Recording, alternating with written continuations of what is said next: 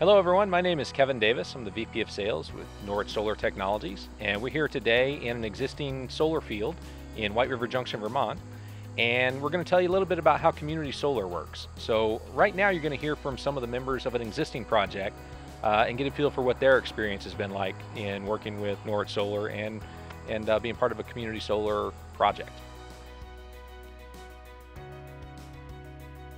I live in a townhouse in a condominium association. I calculated that I was going to need about 16 panels because of my heat pump, my electric heat pump, and because I had just bought an electric car. And there was no way with all the skylights and the twists and turns in the roof that I could get 16 panels up there, even though it faced in the right direction. It just wasn't going to work. So in 2012, we had an energy audit, tightened the house up, and then decided on getting a 5 kilowatt array on our rooftop. And our house is all electric, and it was able to more or less cover most of the charges for the electric bill, but not all of it. And then when we were made aware of this community solar here in Norwich, we decided on getting involved and getting another 5 kilowatt array. My house isn't situated where I can put any solar panels on the roof. And around the house is all wooded, so it really made sense to think about community solar. How does community solar work? The field that I'm standing in now contains about 2,000 solar panels, and no one needs 2,000 solar panels for their house. But each member owns their own little slice of the panel. So we look at your electric bills, we figure out how many panels you need. Maybe it's 10, maybe it's 20, whatever that number is. Those panels are generating power all the time.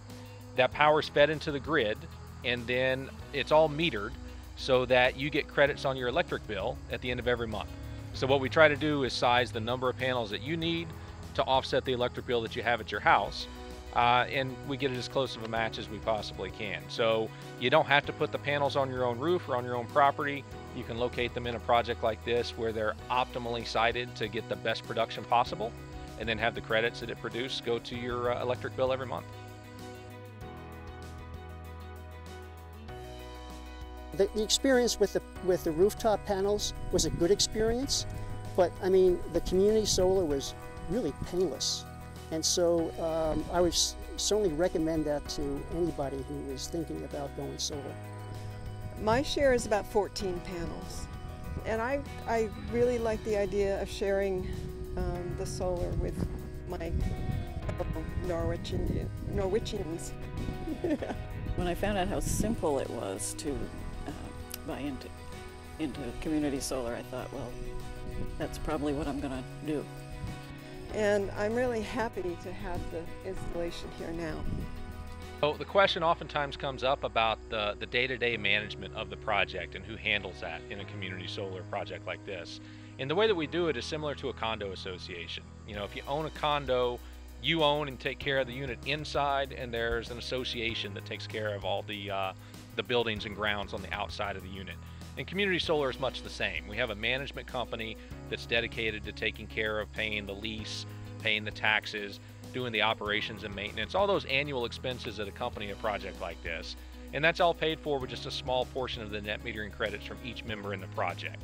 So a small portion of your credits are retained to go into that management company that then pays for the operations of the project. So what's great about that is you don't have to worry about it. The panels just sit there in the field, someone else takes care of it, and you just get clean electricity delivered to your electric bill every month.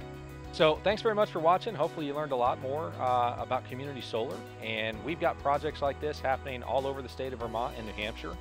We're a local company. We're based right here in White River Junction, Vermont, and we'd love to talk to you about a membership in a community solar project coming up in your area. So if you're interested in finding out more, you can find us on the web at norwichsolar.com.